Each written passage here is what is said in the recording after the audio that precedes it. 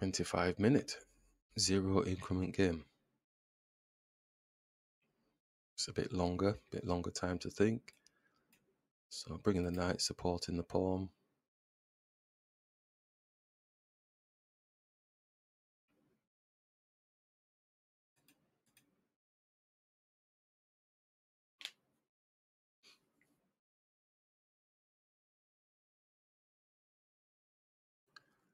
So bishop's going to be doing the fianchetto thing. We do think the fianchetto is a little bit slow, but we shall see. Just develop the bishop. So it looks like they're going to be a sit and wait type player, looking for us to overextend with this fianchetto style.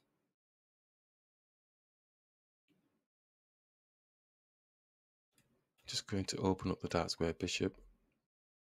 See if we can get castled on the king side as we do.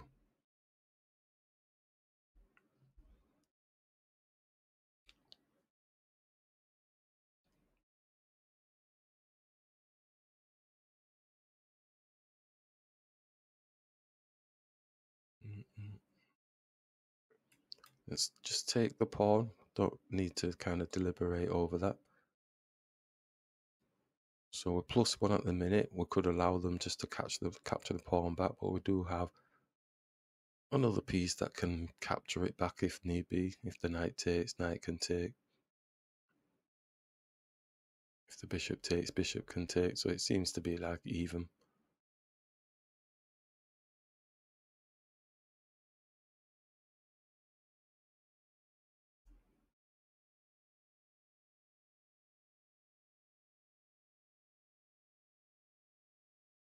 Okay, so knight's coming down. It's looking maybe here. It can go here as well. Do we have anything else, seeing as they're not taking the pawn back? Don't want to rush around trying to save the pawn. Probably need to make space for our castling. So preventing the knight from actually taking the pawn. I'm going to take the knight off the board. And then castle. So it looks like the opponent's allowed us to keep the pawn, but we're more interested in position on the board rather than being +1s and stuff like that. So it's got double situation here. This pawn doesn't have any protection, but how do we get to it? Knight's in. Do we need to get our knight out? Is it going to be functional for us? Where's he going with his knight? If we go here, pushes. I think this knight looks better going here to here. It's got space here. So I think coming in, out, here, some sort of plan with this knight looks a lot better. King's got company at the minute. It's got the bishop, knight. It's probably not going to stay there for too long. Not yet though. Queen's the only one protecting.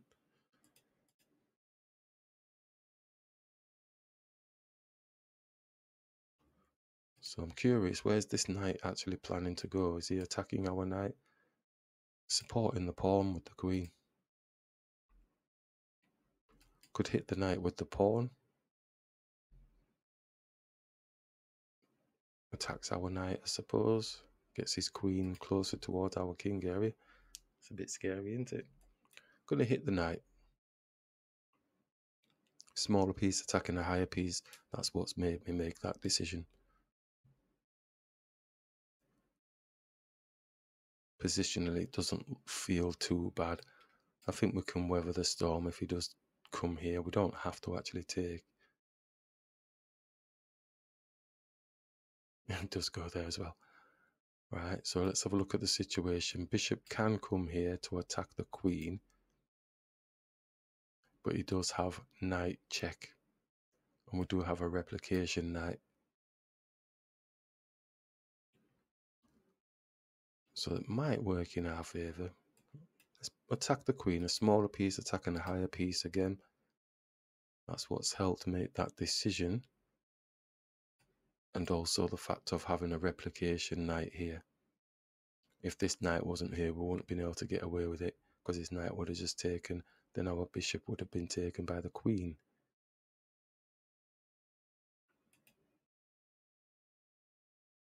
So I don't think the knight, well, he can, because he's got to check on the king, like we said. So that's probably the move they're going to make.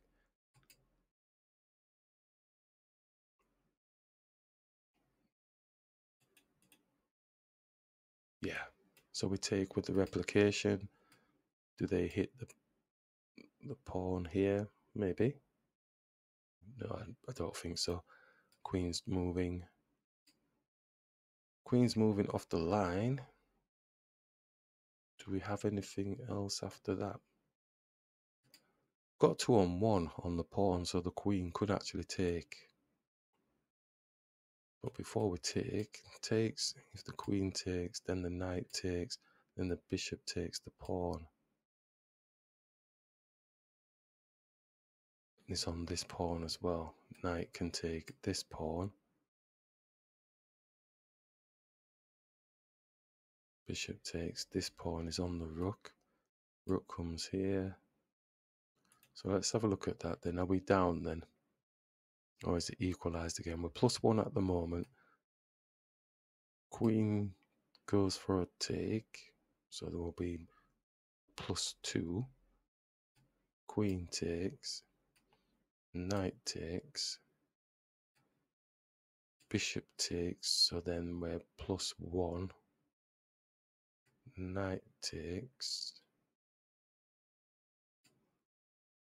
Then he gets the +1 back. Is that any good? And then we've got the bishop and knight thing. Knight comes here, but that doesn't look meaty enough, does it? So if we take with the knight, he still gets the pawn, doesn't he? Ooh. Equalizing. Could have just attacked the bishop. Yeah. Get the bishop out of the picture. Yeah, let's attack the bishop. Get it out of the picture. That's the one that's winning all the pawns, isn't it?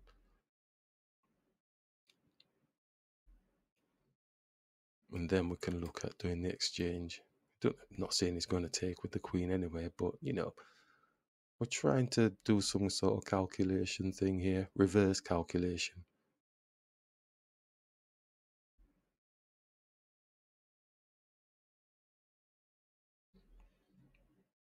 So reverse calculation in our world is basically looking at the picture as, well, that's how it would look. So can we do something to stop that? And it looks like this person's left the game. Or maybe they were looking at the beautiful picture of the queen exchange, etc., and winning the pawns back.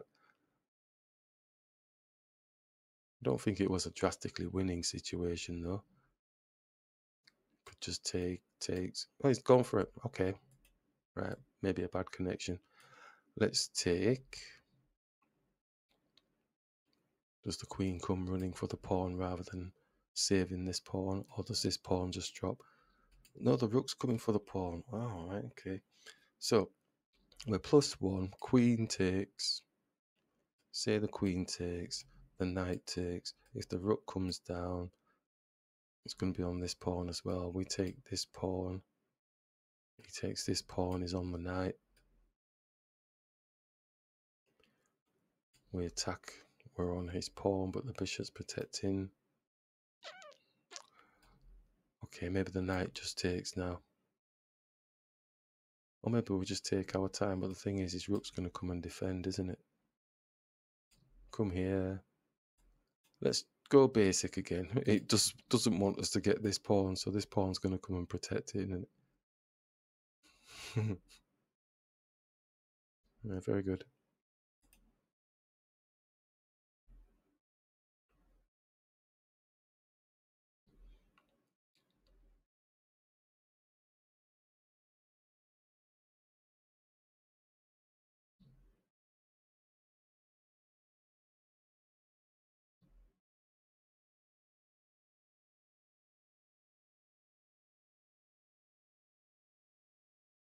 So the queen's coming for the pawn.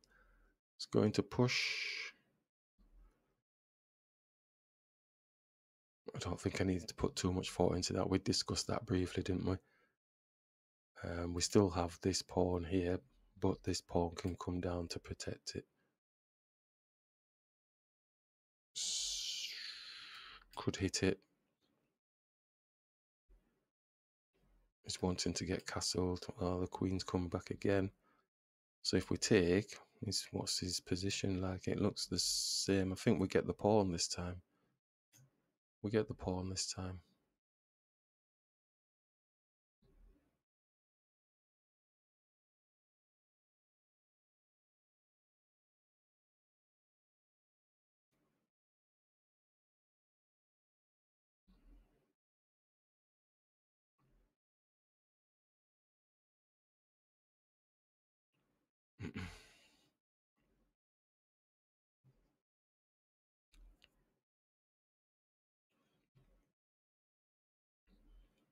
And he doesn't have to exchange. He could just fly all the way across here or something, or here. Oh, exact move. Okay. Right, so the king is there, still not got castled. Our queen can't quite get to it. Could look to double up the situation and then get the queen here, but he will have castled by then. Jump the knight here.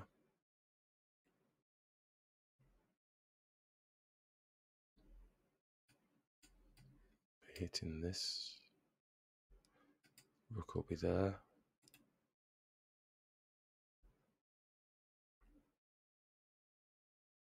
Can't get to that queen, king.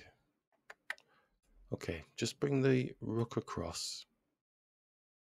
Then he has to castle. I mean, that's a dangerous square actually as well, because our queen can come here, here, and here. So he'll have to probably drop this pawn.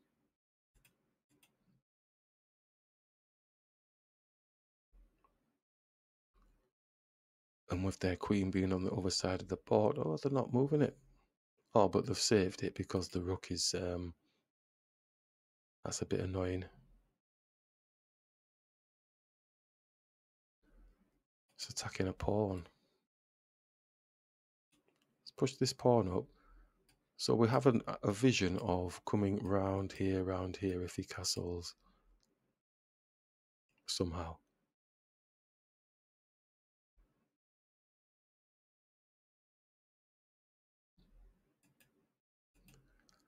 And it's just attacking. But then the rook's all, yeah, okay, the rook's here, the knight's defending. I'm just thinking if he goes castling, the queen's going to have to do a single roam. So the bishop's in a sort by itself, it's not really supported. So you'd think it would go back again. I don't know how this player's thinking. He's just got his queen over here, he's got his rook here, king's in the centre of the board. You'd be thinking they'd be castling. I think they've had a few opportunities to castle, haven't they? So we could, I don't really want to over-egg it, because this would be nice, but his queen is there, you know, to just go here, bang. So we could, no, we can't get it off because it'll just sit there. So how do we get the queen to move without losing our queen? Can we go here? Oh, the pawn's there. We can't even go here because the bishop's there. Hit the bishop. See what he wants to do. Goes back. But it's blocking the queen's passageway, you see, to come up here. Anyway, I'm going to hit the bishop.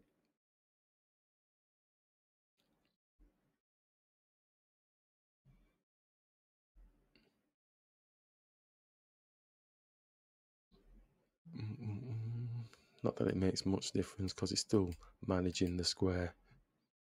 But if it goes there, we can actually go with the queen, and that'll be a checkmate.